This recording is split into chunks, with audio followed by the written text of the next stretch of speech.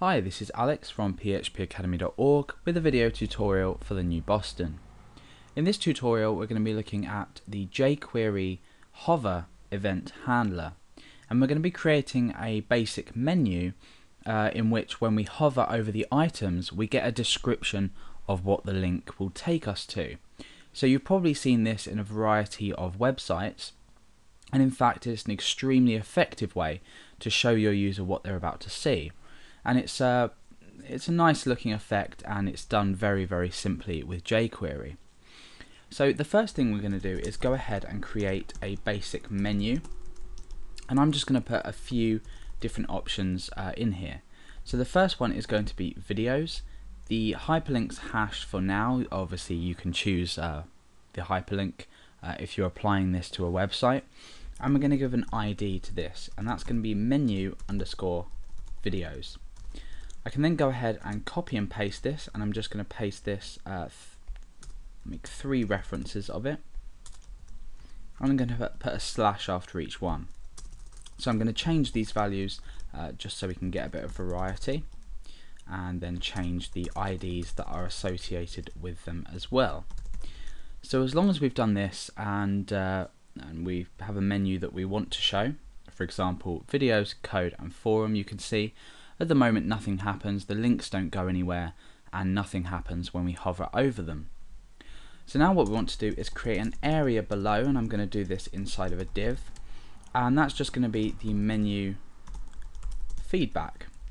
So what's going to happen is when we roll over a menu item in our browser, we'll have the menu feedback display a short description about that link. So the first thing we need to do with regards to the jQuery code is create an external file where we write our code. So I'm going to create a new file in my text editor, and inside the JS folder I'm just going to call this hover.js. So in here we can start to begin to reference these menu items and display the appropriate message. The first thing I want to do, however, is create a reference to this JavaScript file I've just created.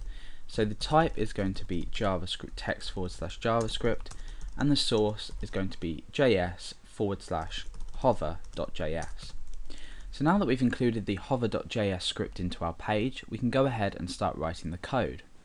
Now because we're using an event handler, we again need to reference the videos, code and forum. I'm taking the short and easy way of doing this just for the simplicity of this tutorial, and I'm actually copying and pasting the code down inside hover.js. However, there are more appropriate ways to write out the code. So let's go over to our hover.js file and start writing this out. Like I said, there are better ways to do this, but for the purpose of the tutorial we'll keep it short. Okay, so we need to reference our menu items individually. So the first one I'm going to reference is menu_videos. Remember, we gave the menu videos, or the link, an ID of menu_videos. We're now going to say .hover and then create some parentheses, and inside here we can create the function that runs when we hover over this menu item. So let's go ahead and write function, our block, and we'll just bring this down a bit here. Okay, so we can start writing our code in. We need to reference the menu feedback div and then place some text inside of this. So we reference this again using the same method, menu feedback, and then we say .html, and inside here we can write some text. So with regards to the videos, we can write something like free video tutorials. Now when we hover over this link, the menu feedback will contain this value here. So let's go ahead and refresh. When we hover over forum and code, nothing happens because we haven't created an event for this yet. However, when we hover over videos, you can see that we have the free video tutorials text appear. When we come away from this, it stays. However, we do have another event handler for that as well, so we'll discuss that in another tutorial.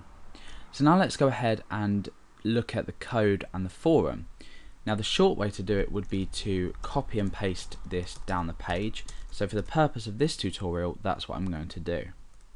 So we have the menu code, and we also have menu forum, and we can then just change these values. So free high quality code and a help forum. So now that we've created an event for each of these menu items, when we refresh our browser, when we hover over each one, it changes depending over the one that we've hovered. So using the hover event handler, we've created a description of links when we hover over them.